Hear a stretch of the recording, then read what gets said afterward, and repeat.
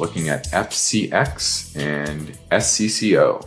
I own FCX, and I'm comparing between FCX and SCCO, and I've been trying to move more and more of my portfolio into the value side of the market.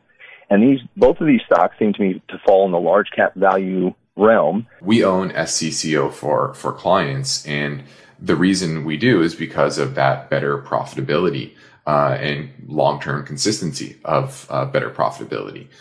So that's why we pick SCCO over Freeport. It does pay a higher dividend.